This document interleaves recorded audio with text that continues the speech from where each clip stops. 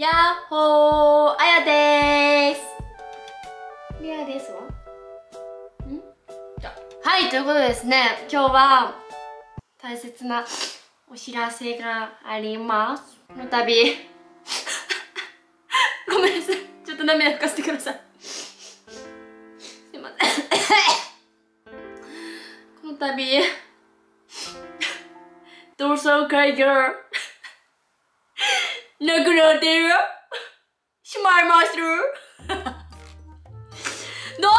がなくなってしまったんです。前代未聞です。私同窓会で彼氏を作ろうと思っていたのに同窓会がなくなったんです。この世の終わりです。私からしたら終わりです。人生の終わりです。もう人生と言っても過言ではありません。メアちゃん、人生の終わりの時にさ、おもちゃ持ってこないでもらっていい？私今人生終わろうとしてんの。ほら遊んでこい。ということですね、同窓会がなくなってしまったということで。なくなった？ちょっとグループ LINE 見るね。皆様お疲れ様です。来年1月11日に控えていました同窓会は延期が決定いたしました。何か質問等あればご連絡お願いいたします。ということです。幹事さんから。まあメンバー67人しか増えてないんだけどね、大丈夫さ。同窓会なくなってしまった。なくなった。延期したらもう行かねえよって感じだよね、普通。行くけどね。行くけど、ちょっと今強がっちゃった。ごめん、今ごめん、強がっちゃったけど、行くよ。でもなんか、本当に同窓会が延期になってしまったっていうことで、私は本当に悲しみました。なぜなら、私正直同窓会マジで行きたくなかったのに、気まずすぎて。でもね、これは絶対に動画のネタになると思って、私はもう勇気を振り絞り、いや、もう振り絞るっていうよりも、もう気まずさを全部なくし、堂々と行こうと思ったの、私は。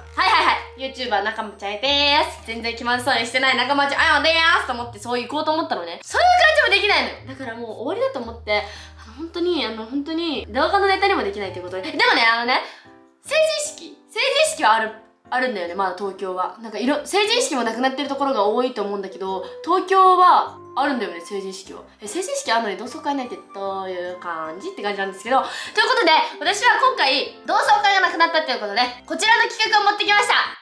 ダダン！同窓会がなくなったから、気分同士にケーキ作ってみたー！はい、このケーキはクリスマスの時にね、クリスマスケーキ作ってみたっていう動画を出そうと思ったんですけど、間に合わなかったので、無理くりここの企画に入れたって感じです。悲しいですよ。同窓会がなくなっちゃって本当に悲しい。だっていつであるかもわかんないし、いつね、開催されるかもわかんないし、なんならもう開催されずに終わるんじゃねとも思ってるんですけど、今日は同窓会なくなった記念日ということでケーキを作っていきます。ということで、早速、スタート！はい、ということで、まず用意したのはこちらと、いちごシャーンシャーンシャーンと、ホイップクリームと、ペンと、飾り付きです。私がなぜこれを買ったかっていうとね、クリスマスの日にね、スーパーに行ったのね。そしたら堂々とこれが売られてたの。だけど、企画にしようとも思ってなかったんだけど、なんか売り出してたら、YouTuber ってやっぱね、これネタにできるかもと思ったら、とりあえず買っちゃう癖ができちゃったのね。私 YouTuber になっちゃったから。ごめんね。そこは置いといて。で、それでなんか気づいたら買ってた。だから、無理やり使ってるって感じです。ということでですね、この画角的に見てわかるでしょうか？絶対に手元は映りません。はい、そうです。いつも通り手元は映りません。それでもいいんです。なぜなら、中町らが喋ってるだけでみんなは満足してくれるからです。だって私の料理姿なんて見てもさ、誰が得するのって話じゃん。どう考えてもね。で、なんなら私の動画見て何を得するのって話だよ。私の動画見てもね、何の得もしないんだよ、みんな。見終わってもさ、別に、中町は今日もなんか可愛かったともならないし、中町は今日なんかすごい、中町はこの動画を見てすごいなんか元気出たとかも、とりあえずそういうこともない服、なんか、なんで中町は見ちゃうんだろうみたいな感じで見てるでしょ、多分。私、中町はに何聞かされてるんだろうって感じでみんな見てると思うんだけど、その通り正解です。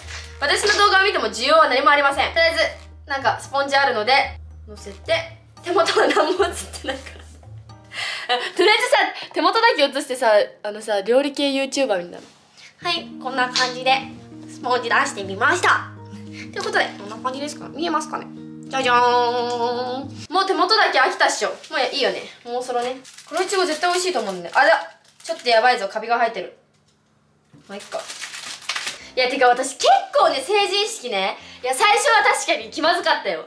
気まずかったっていうか、いやマジでどうしよう、成人式の話するやつだけ絶対に急上昇に乗っちゃうの絶対に急上昇に乗っちゃうのね。でも私はこの動画だけはマジで急上昇に乗ってほしくなかったの。でも乗っちゃうの全部。でも私もう成人式を求められてるんだってもう気づいたのね。もう2個目の動画から。で、ダメだ。私はもう成人式同窓会に行かないとダメなんだって、もう開き直った次の日に連絡が来たの。すいません、同窓会なくなりましたって来て、私はね、とっさに何を考えたかってね、彼氏とかイケメンとかじゃない、動画にならないってなったのいや YouTuber すぎ、死ぬ。でも本当にそうじゃん。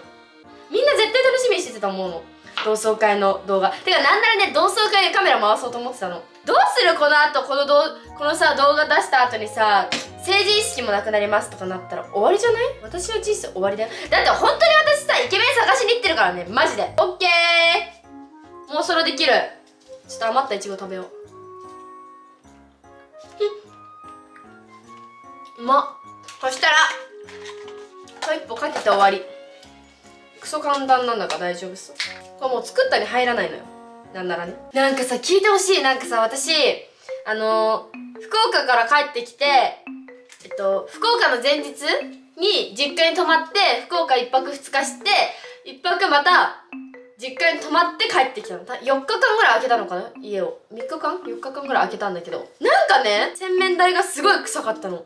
なんか臭いなと思って、なんか臭かったのね。でもどこから匂ってるか分かんなくて、でとりあえずなんか着た洋服が洗濯機の中に入れようと思ってね、入れようとした瞬間だよ、ブワーってもうブワーって亀の匂いしたの。亀、池に住んでる亀の匂いがして、亀の匂いすると思って、待ってって思って、まだ洗濯機から匂ってることも分かんなくて、どっかから亀の匂いすると思って洗濯機の中ね思いっきりこうやって顔突っ込んでね嗅いだんで、うわっ本当にこうなった。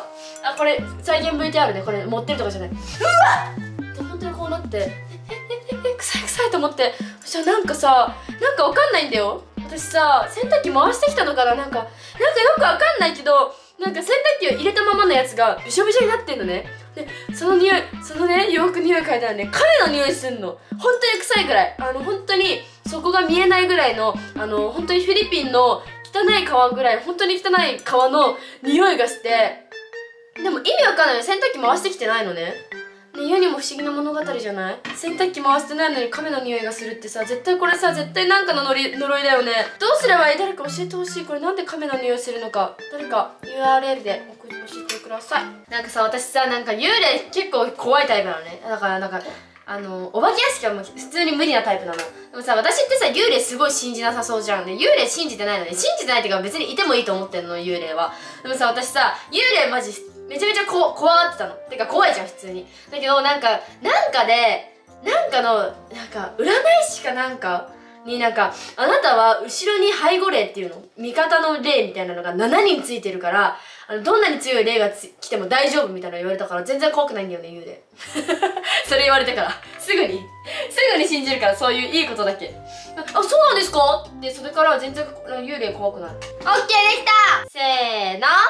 完成。同窓会中止はい、それではこれを食べていきます。同窓会中止ケーキ。世界で一つだけですね、こんなケーキは。すごい、チョコが全部固まってる。甘っ、バカ甘いわ。ちなみにもう12時ぐらいだからね、夜の。 YouTuber って意味わかんないよね。夜中の12時に同窓会中止のケーキを作ってんだよ。もう自分でも意味わかんないもん。食べたいよね、みやちゃんね。みやちゃん食べたいよね。今度犬用のケーキ作ってあげるね、みやちゃん。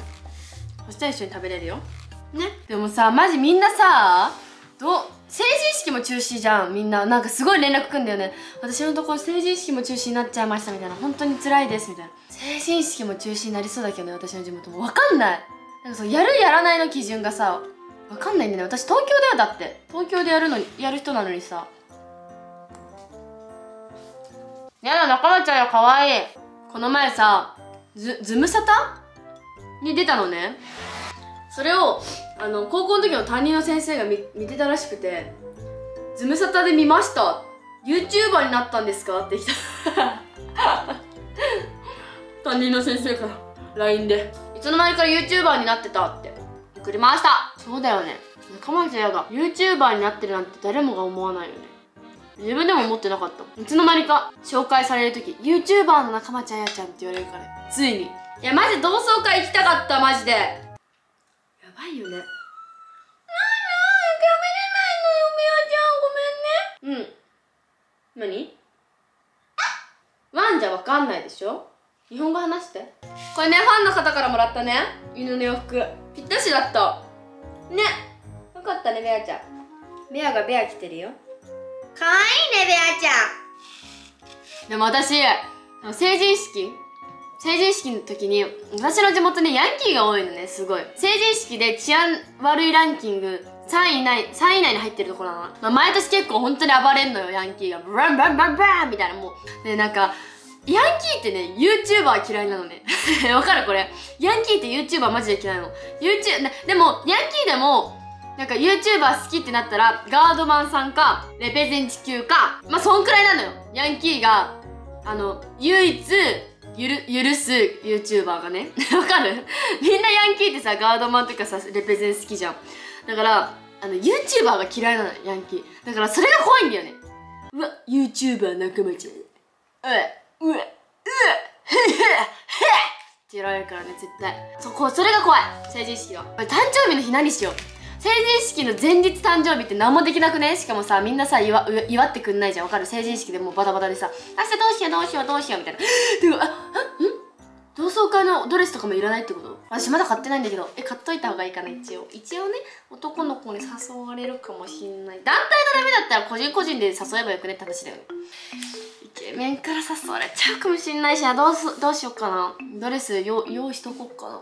シャネルのブローチも買ったし。やっぱ団体だったらクラスターとかでちょっと危ないと思うんですけど、個人個人の1対1だったらまだお食事程度なので大丈夫かなって。私しっかり見えたわ今。一人一人1対1だったらまだ大丈夫ってことかなみたいな。もう誘われると思うんですけど、あんまり混雑するとクラスターとかでなんていうの密とかになっちゃうんで、あんまり私の周りにイケメン来ないようにお願いしたいんですけど、まあ1対1のデートの誘いとかなら、まあその日だとかじゃなくてもいいんですけど、まあその1週間後とかにお食事どうですかみたいな誘いは全然 OK なので待ってます。はい、ということでこんな感じで同窓会中止のお知らせでした。皆さん本当に中町綾の同窓会どんな感じだったか見たいっていう人がたくさんいたと思うんですけど、申し訳ございません。これは私も悪くない、みんな悪くないんです。はい、ということで終わりまー